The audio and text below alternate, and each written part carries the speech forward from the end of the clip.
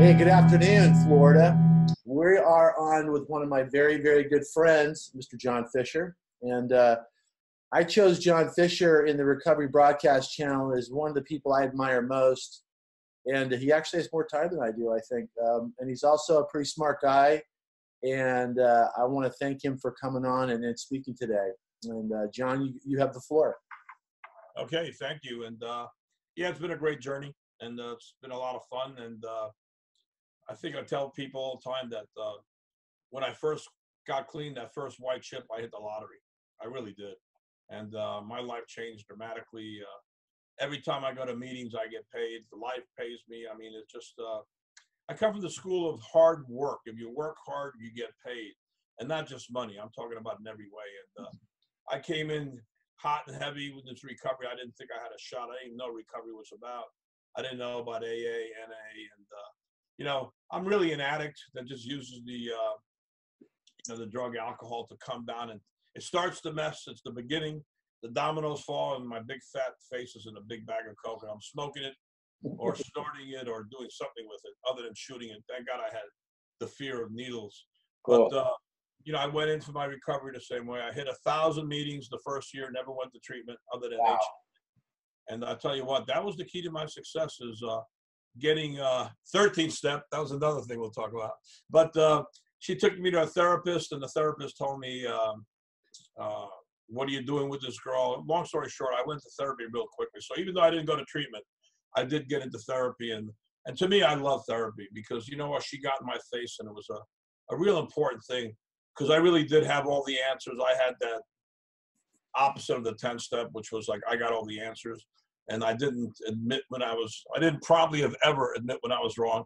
And I certainly didn't even know what taking an inventory was about. But anyway, let's back up. Let's go to the beginning. You have any questions you want to ask me? And maybe we can go that way, because I'll be all over the place. What was your last using experience, and what happened to you at that moment? It's been 34 years. That's a long, long time. Last using experience.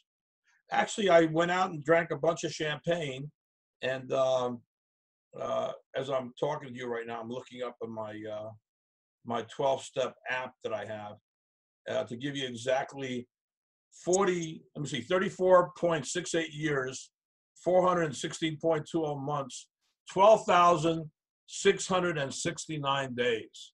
And it's funny when I see people picking up 30 and 60 and 90-day chips, I look at 12,669. I know you just celebrated 30, and we were joking about a kilo chip. Somebody should make like a 10-kilo chip, a 10,000 day. But anyway, I got drunk, and I had stopped smoking coke for a long time, and then I ended up getting drunk, and I ended up going to see my dealer, and it's kind of like crazy what happened. I ended up with this girl, and she pretty much died on me, and I was on top of her, trying to pump her chest and trying to bring her back to life. And I mean, I took maybe 2 or 3 lines, and I was already paranoid. I mean, I used to get really paranoid towards the end. And I remember I bought a big gallon jug of Gallo wine with a little thumb thing in it, so I could do like this, because I knew I was going to have to come down hard. And I was feeling guilty because I had put a few days together. I actually picked up, not an immediate, but some guy gave me a chip, and I remember I was going to do it different. I was going to just do a cocaine white chip. And I remember putting the date on that cocaine, doing it my way, on that cocaine white chip. Anyway, long story short, I didn't believe in God in those days. And I remember looking up in the heavens and straddling her shoulders and thinking about the police coming in and busting me because it was my coke. The few lines she snorted from my coke was going to be what killed her. Anyway, long story short, I prayed, God, please, I promise you, that foxhole prayer. If she lives, I'll never do coke again. I swear to you, God, please, please. Wow. And I felt the wiggle underneath me, and I looked, and I had just bought an 8-ball, and it was on my kitchen counter. And I got her up, and I took the 8-ball, and I threw it into a Ziploc bag. I've never in my life done something like that. Zipped it, handed it to her, and said, hey, here, it's yours, baby. Have a good time. And that was it. And that was the last time ever. And you know what? It's just like doing it my way and doing that, thinking I could get away with drinking alcohol. And alcohol has always been the first domino chip that falls. And I end up in that big bag of Coke. Yeah, Coke was my friend too. That's a great story. Wow. So you had sort of it was like a spiritual awakening at that moment when when she came back to life. That Yeah, always scared the hell out of me. with an unscrupulous character, to say the least. 3 in the morning. Wow, wow. One of my proudest moments. But you know what? Whatever it takes, we always wonder how come people just never get it. And, you know, the big book says they're constitutionally incapable of being honest with themselves. And, just it's sad that some people just don't get it. But you know what? I think I had enough of a bottom to where I got it. And, at that time I was bleeding from my nose. I was bleeding from when I brushed my teeth, it wasn't pink, it was blood. I think when I went to the bathroom, I peed blood. I was shitting blood. I mean, it was bad. So it was a lot of fun, right? Yeah, I mean, I was probably eating myself from the inside out. Uh, I didn't buy food. I bought drugs. wow. You know what? So I've earned this chair. John, it's funny. I know you pretty well. I know you're like, it's hard to believe that somebody like yourself was in the grips of something like that. But you wonder the power of something that we do that starts out as fun, and then ultimately ends up to what you had just described. I mean, your physical, your peeing blood, it's just terrible stuff. I mean, and then even with all that, it's sometimes difficult to quit, because that's the one you wonder why other people can do it, but why can't I? But it's amazing that you stopped. What happened next? Well, let's back up, because that was the end. In the beginning, I started off with pot. I was a pothead, and it's funny. It ended up being a reservation at the end. I always said to myself, like, the hell's pot gonna do, Sure. But I was buying back in those days, 34 years ago, the real expensive stuff. The stuff from Micanopy, Florida, was being grown in the university, and there was like powerful stuff back in those days. I remember the last time I smoked pot, I tripped, and I know what tripping is. I've done a few trips, and I tripped on that marijuana. It was so damn strong. And I remember saying, I'll never do it again. So it was a progression, but let's back up to the beginning. I smoked pot, hash oil. In college, I smoked opium. I mean, not even knowing what the hell opium was. I had a 2S deferment. And of course, I lost it because I flunked out of college. Vietnam War was going. I knew I was going to die in Vietnam anyway, so I might as well, wasn't getting laid, wasn't partying, wasn't having a good time. All boys high school. Finally, I'm in college, and it's like, last thing I want to do is study. I want to go out and have fun, because I'm going to die and be in one of those bags one day. So I went ahead and luckily I ended up in the U.S. Army Reserves. In the basic training, I was smoking heroin, not knowing I was smoking heroin. And that was the big thing, the USO club. We'd have the dances, and we had a lot of fun. I would cop pot from this guy, and it was such a mellow pot. I didn't know what was going on. And I asked him one day, and he said, oh, yeah, we sprinkle some heroin on there. Heroin. He goes, yeah, heroin. So remember that back in those days, the monkey on your back from heroin. I never got the monkey on my back from that. I mean, I kept going back to cop pot from that guy, but I'm not sure it was the heroin. But so we got out there. I don't think I spent one day clean and sober in the Army. I mean, I was high every day I was in the Army. Then I came home and I became a commodity broker, and then I got into the music business. And that's when things really got bad. I went from a pot smoker, and, suddenly I'm snorting coke, and then I get introduced to freebase, and I was one of the first freebasers in the neighborhood. I was freebasing before Richard Pryor blew up, so I mean, I knew what that was. And we used ether, and it was dangerous as hell, because, the smokers didn't know any better. In the middle of doing some coke, you just light up a cigarette, and that ether would fill the room, and it would just blow up. Singe no eyebrows, your mustache, whatever, gets singed. But that freebase was really, really bad. And then I was introduced to Quaaludes. And I got a great Quaalude story, but we don't have time to talk about it. Actually, I was like the girl, and it was amazing. It was an amazing story. She was like, I'm telling the story. She was a neighbor downstairs. One of my best friends was her boyfriend. The guy never had sex with her. And then she would always come up and try to solicit us to have sex with her when he watched Monday night, whatever it was, football, baseball, whatever. No. And she said, here, you're a big guy. I was a steel worker. I just lost my job. I was freaking out. I never took pills. And I said, here, take 2 of these. You're a big guy. You're going to need these. And she gave me 2 Quaaludes, and I'll be back in 30 minutes. And within, 30 minutes and maybe 10 seconds from walking the door, we were in my bedroom. And so she taught me this thing, like these leg spreaders, Gorilla Biscuits, the Aurora 714s, the Paris 400s, the 912s, the Soapers. I mean, that was it. And just Lemon. now they're getting the, the Oxycontin, taking 10, 15 a day. I ended up taking 15 a day. I had 6 doctors give me 45 a day, 45 a month, and 30 Ativan, 30 Valium, and doing an 8-ball a day, and doing half a bottle of Absolute, which I kept in the freezer. So I'm no lightweight. I went through that whole craziness, and again, it was a progression. Now we can go back to that story I told you about. But to imagine 6 different doctors writing you 45 a day and still having them comp at least 200 a month at $6 a piece, that was pretty crazy. So yeah, I mean, I pretty much went through the craziness. But you know what? I hate war stories. I want to talk about like the message. Yes. That's what I'm all about. When I share, I don't talk too much about my story. I talk about the steps. That's all I talk about, the steps. And we all have a way of how we work the steps, and we all have our own interpretation. But, and I'm not one of these big book guys that's going to start quoting you the big book, although the old big book with the page 449, acceptance, I mean, that's like my favorite thing. I got one of those. Yeah. But let me tell you something.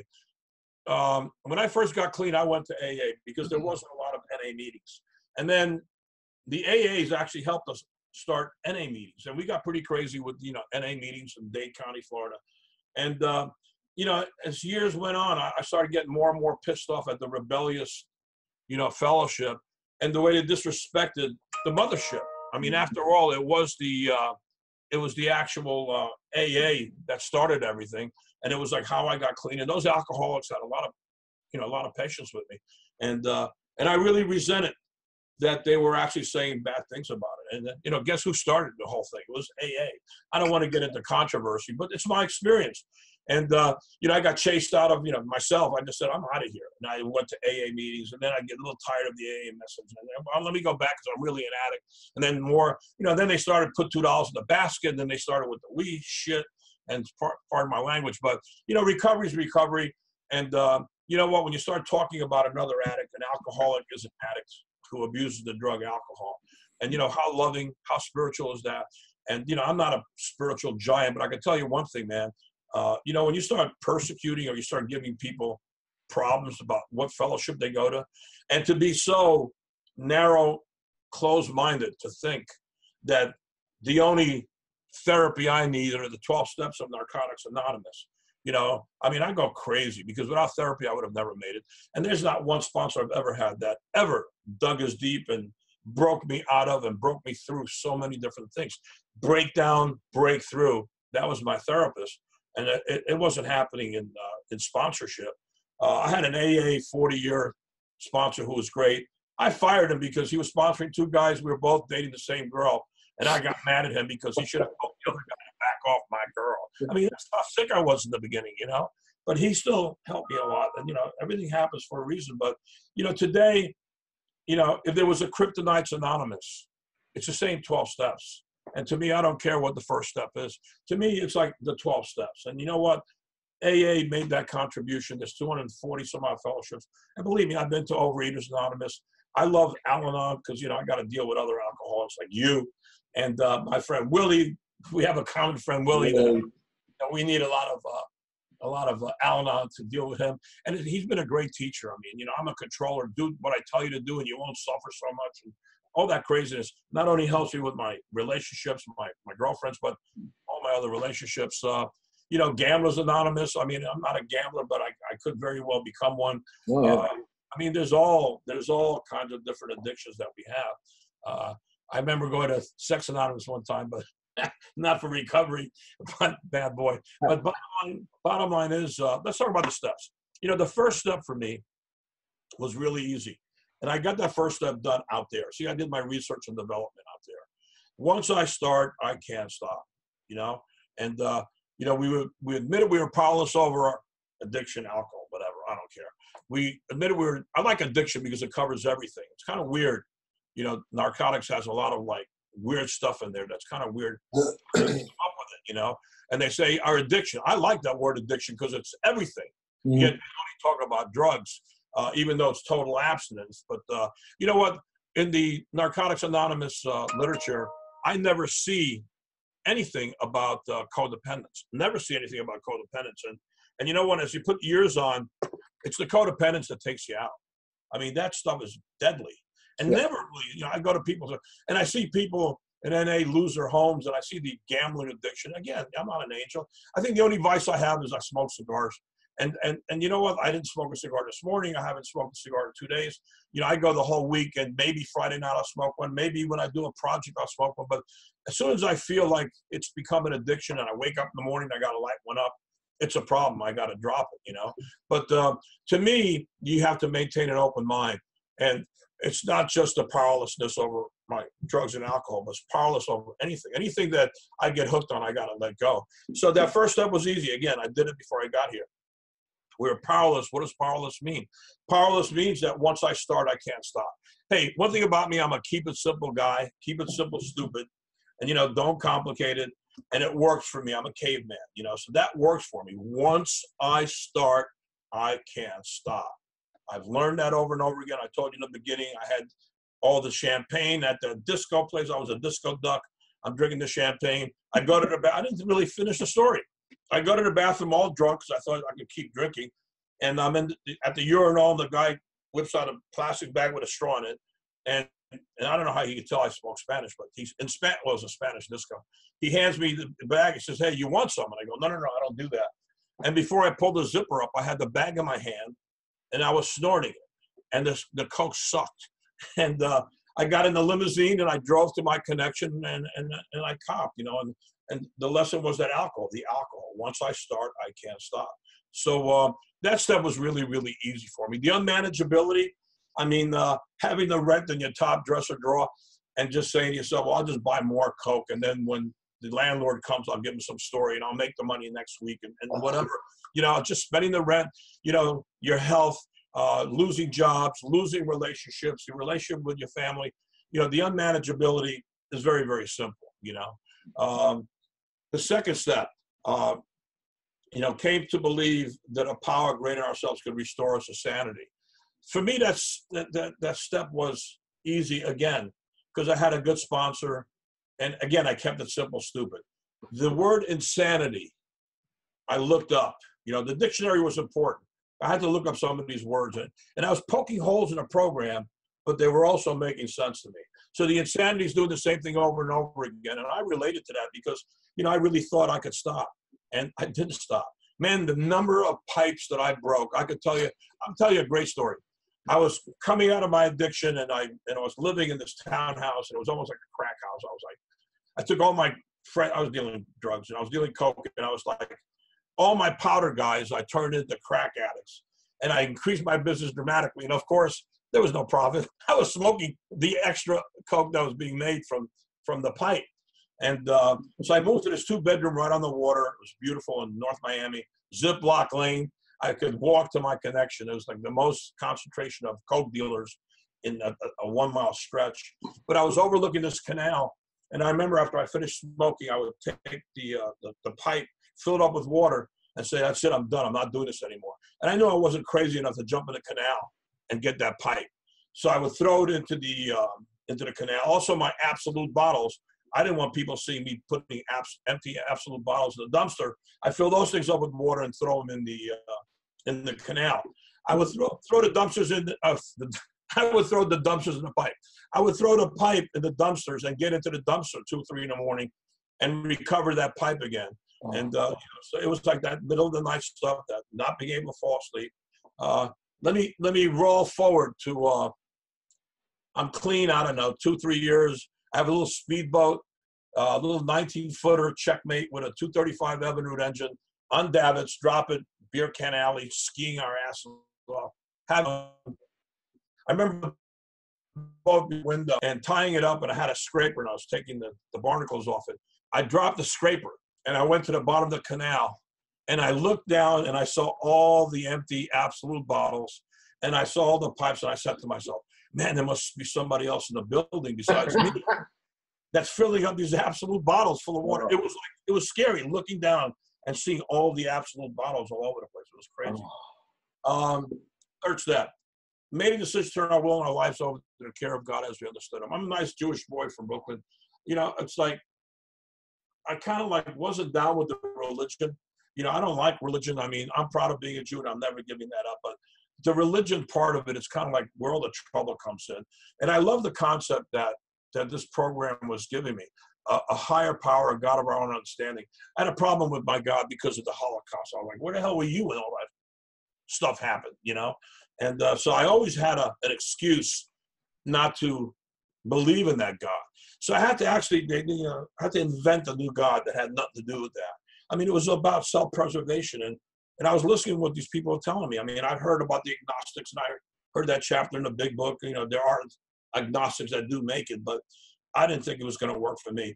I used to always say to myself when I was getting high that God loved me because he didn't need me, because I was taking care of myself. And if there is a God, he'd love me because I took care of myself. And one day I saw that footprint prayers, and I'm like, holy smokes. I mean, I felt like a real fool, but, you know, that's what we do. God carried me through that whole craziness. But I knew I had to make that decision. And, you know, they said make a decision. They didn't say believe. They said made a decision. And if you really study these steps, they're so hip. I mean, it's dynamite, you know. On the second step, it says, came to believe that a power greater than ourselves could restore us to sanity. And I used to hate that could. I used to say, why not would? You mean there's a chance here that it may not happen? And then you go to AA, and you know, I was good because I could look at the AA version, the NA version, and then from the two different writings, I could go ahead and make my own conclusion.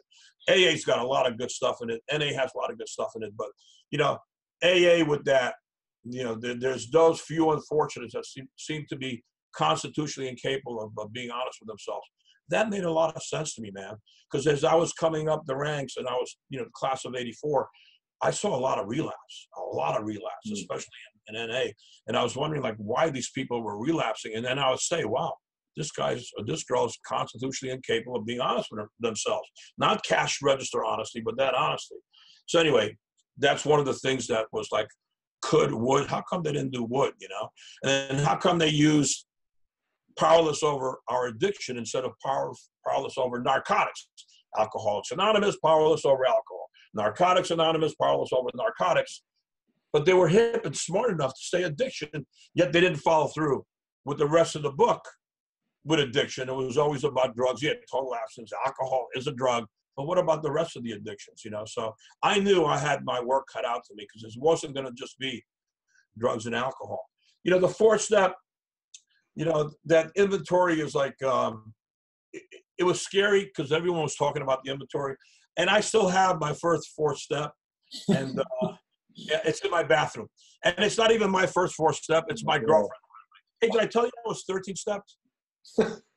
You mentioned that earlier. But yeah, I have a feeling you're going to tell us about it.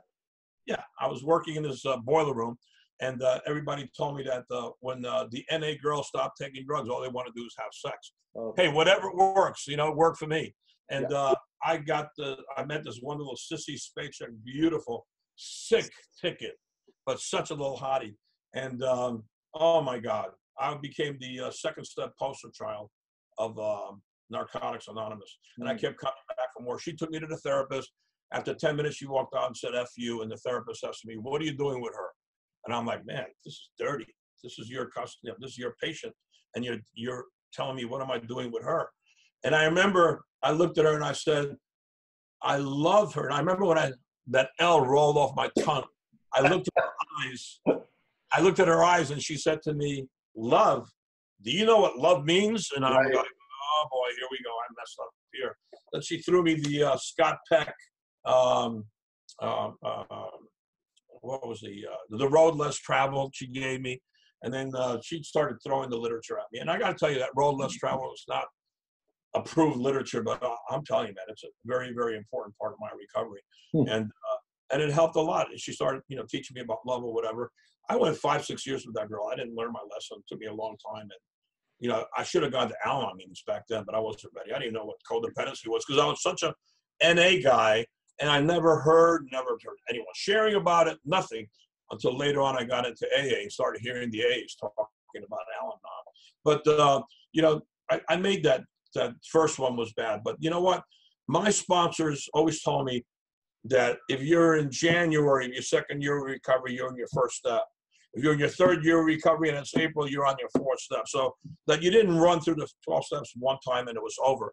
You know, it was like something that you continue to do. And on your second, third, or your fourth step, God will reveal things to you that it's time for you to go ahead and be aware of. And you know what? On my fourth step, there was a part there, and I had this killer, even though I was an NA. We got this AA 4-step guide that was 28 pages long that turned over every slimy rock. There was just no way you weren't stay clean and clean house and trust God after doing that step. And I remember, I still have one right here. And that's the ones they say, oh, that's not NA approved literature, you know, and I don't care about NA approved. They invented the things. How do you tell me that you can't use their stuff if they invented the program, you know? So anyway, we did that. And I remember that part. My father and I were friends for a long time, and then we became friends, and then he was diagnosed with cancer. And I remember he turned me on to a $5 Quaalude connections where Quaaludes were going for $6. So that was really cool. And he was trying to reach out to me, trying to take care of me. Then all of a sudden he's diagnosed with lung cancer. He was a cigarette addict, 3-4 packs a day. And I remember being at the grave when he was getting buried and almost falling in the grave from being so high on Quaaludes, you know? And I remember that, you know, I had to make my amends to that. And I did. I put like a 4 or 5 year chip on his gravestone. And that's how I made my amends to him. But, you know, the 5th step was funny. We got a guy locally down here. He's like a real, his name is Paulie. I'll give him up. I won't tell you his last name. But he had the audacity to have stickers made that another friend of Paul E's instead of Bill W. And boy, oh boy, was that controversial. But I love that guy because, you know, we worked together in the boiler rooms and I related to him. And I had a sponsor who was drinking the whole time he was sponsoring me. And when I had that 4th step and I wanted to share the 5th one, the first one, you know, Paul Lee did the 5th step with me. And I showed him that same 4th step that I have in my bathroom that I read every once in a while when I'm making a duty because it's so funny. And he says, give me this thing. He says, he touched my heart. He said, okay, give it to me from here, you know? And I pretty much just did it. And I remember he came up to me and he said, are you holding back on anything? And I'm like, I don't trust you. I'm not telling you my secrets. And it's like, well, listen to this. And he started sharing some stuff, which I won't tell you, but he was telling me some like bad stuff. And I was like, I interrupted him. It's like, wait, let me tell you about me. I've got, you know, all this. Now, I don't know, because I gave some false information to see if he threw my stuff out in the street. But you know what? I never put his stuff on the street. He never put my stuff on the street. And I remember the relief I got from sharing that 5th step, admitted to God, another person, and ourselves, the exact nature of our wrongs. And I know I use some real graphic, you know, I mean, I'm a video kind of a guy. I mean, everything is video for me. And it's like a stinky, filled up toilet that you flush the toilet and it's clean when you're done. You know, no more stink, no more, yeah. It's like, you know, and I knew I had to keep maintaining it because the next one of the steps talked about that. But that 6th step, you know, to me, to become aware of what my character defects were and to be willing, you know, to get, you know, to do it. And then to get humble enough to ask God to remove these defects of character. Again, it's part of that cleaning house, you know. I didn't know what the hell a defect character was, you know. And I knew I had a lot of them, and my jealousy was out of control. I got some bad stories about jealousy. And because my father was always jealous of my mother. And I don't think they even invented lesbians back when I was a kid. I don't know if they even had lesbians. But my father accused my mother of being a lesbian because her girlfriend, Paula, you know, was like, oh, she's your lesbian girlfriend, Paula. And I saw this stuff. I grew up in Cuba the first 10 years of my life. I went through that whole Latin machismo, you know, cheat on them before they cheat on you. I mean, I had some really, really bad, you know, data in the beginning of how everything was supposed to be. And this therapist, Shotzi Casal, man, she was the best. She was in North Miami. She really, really, really helped me a lot. Back 7, you know, having God remove these defects of character. Back then, what we did was we bought poker chips, red, white, and blue ones. We went to Office Depot. We got the little white stickers. On one side, we put the defect of character. On the other side, we put the answer to it. So like fear would be faith and so on. And then we throw them in a jar. We'd mix them up every morning. And before we left the house, we'd take that chip with us. And I was a fidgety kind of guy, so I was always playing with that chip. And I think after the first 12 months, I went back into that jar of chips because I had worn out some of them because God had made me pull that chip, or God didn't make me. I happened to pull that chip out, and I believe it was God saying, yeah, I think we'll work on your jealousy today.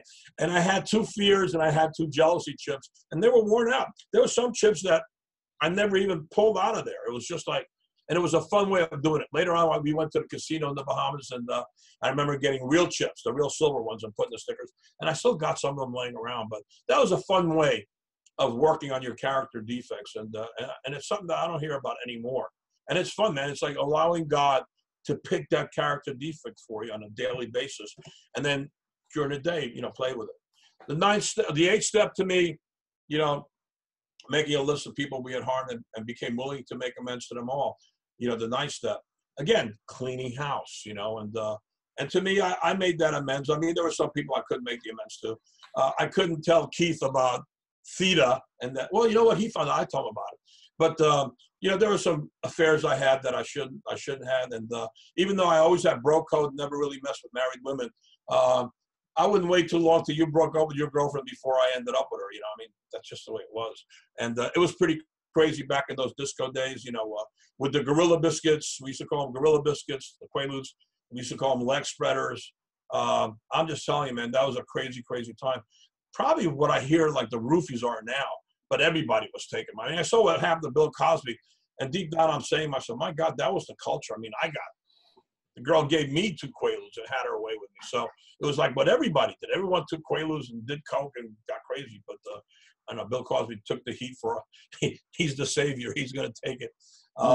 It was really, really a bad scenario. But getting to that 8th step, I made that list. I made sure to put myself on that list.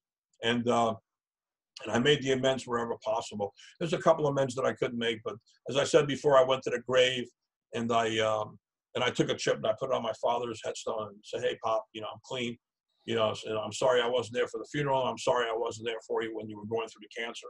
But I just said to myself, man, after all those years not having you, now I'm going to just jump in while you're going through like the worst part of your life, and he wasn't even there. He lost his mind. 10th step, continue to take personal inventory, and when we were wrong, promptly admitted it. I love that. And, I have a computer program that says, F you, I'm right, you're wrong. And that program had to be, about that. You've got that, That's why I'm laughing, my friend. And I worked together on a couple of projects, and you know what? It's so easy to see his stuff. It's a lot easier to see my stuff, but we are both strong-willed, and I got to tell you, hey, it's fun though, isn't it? No, but anyway, but you need a new sponsor. But the bottom line is, that I'm right, you're wrong, and you know what? There's a relief that comes with admitting when you're wrong. I'm not talking to you. I'm talking for myself. Mm-hmm. When I make a mistake, there's like a human part of that. Like I want you to forgive me when I do something wrong, and I'm not perfect. But it's another reason, the opposite, that I have to accept amends. And I will accept your amends, but I'm not necessarily sure that I'm going to be your friend if you're toxic and if you're the kind of guy that's just going to do it again anyway. Now, how do I know that? Listen, I have the right of who I choose to be in my life and who not. And, I tell people, especially people in the program, when I want to get rid of them, I'll say, hey, listen, I had a really good week. I know you're hurting for money. Come on by for a couple of $100, man. Just pay me back as soon as you can, And you never see them again. So, I mean, if you ever want a way of getting rid of somebody who's toxic in the program or in life, let them a couple of $100. You'll never see them again. It really, really works. But either that or I make them invisible rather than get into like, and I've been disrespected a couple of times. And that's the big thing is respect at meetings. And I had this one guy when I was picking up, I don't know how many year chips. I chose not to kick his ass. And I told him he was lucky that I had a spiritual program, and I don't do that anymore. But a couple of days later at another meeting, some guy was picking up an 8-year chip, and the guy flat out knocked him out. And knocked him out. And then when he called the cops, they tried to interview everyone in the meeting, and everyone in the meeting said they didn't know what happened because this guy was just a crosstalker. He was known for that. Oh, I don't wish it upon him, but he ended up dying from lung cancer. But you don't have to do that. You don't have to have those people in your life. You can just make them invisible and choose not to have them in your life. So that 10th step, to me, I love it. And doing that promptly. I don't want to carry the resentment, and I got to really. Anytime something goes on in my life, I always take a look at my side of the fence. And I even put myself in your place and look at me, how I'm showing up in front of you. And that helps me a lot. Again, I visualize things. It makes it much easier. Everything in my brain, when I look at something, it's all It's all video. I can actually see the video going on. The 11th step was that magical mystery tour, man. I mean, that's a tough one to explain to anybody. Continue to take personal, that's the other one.